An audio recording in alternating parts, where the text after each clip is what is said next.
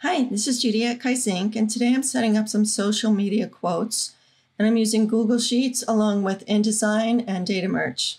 So in Google Sheets, here are my quotes, and you just have to download them as a CSV file. And I wanted to show you in InDesign, I did set up paragraph styles, and I went to indents and spacing and checked balance ragged lines. Just makes them look a little nicer. So anyway, this is my template in InDesign. Everything that you are seeing right now is on the parent page, and the only thing on page 1 is a text box. So what we have to do from here is go up to Windows, Utilities, Data Merge.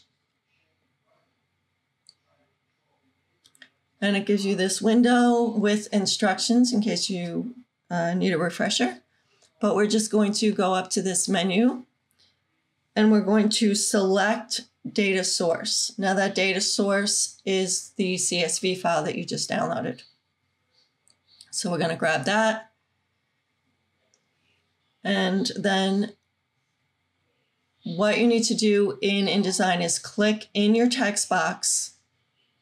So get a cursor and then click on your text here that's showing in your data merge box. And that text is going to show up in your text box using the specs that you have in that text box. Now these carets are hidden characters, so if we hit preview, you won't see them.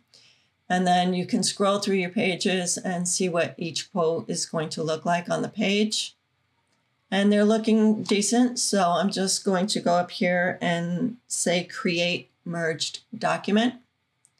And then all of the settings here are what I need. I don't need to change anything. So I'm just going to go ahead and hit OK. And then it's going to give me some errors because I have some very, very long quotes here. And I'm going to have to work with them, make those pages, maybe the text a little bit smaller, tighter leading, whatever it is that I need to do.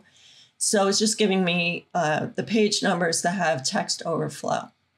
I'm just going to go through them one by one and take a look at them because this isn't that long of a document. If it was very long, you might take note of those pages. So once that's done, you can just export the type of file that you want, and you will have an individual file for each one of your pages. Go ahead and upload to social media. Thanks for watching.